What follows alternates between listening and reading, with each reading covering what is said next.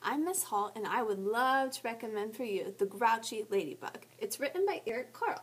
This is a children's fiction book because, let's face it, have you ever met a ladybug that could talk?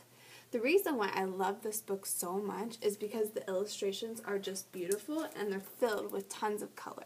And I love Eric Carle for that. And also the thing that I love the most is because when I get to read this story to my class, they always can chime in and they can say, "You're not big enough," because the grouchy ladybug is always saying that, even though he's really little.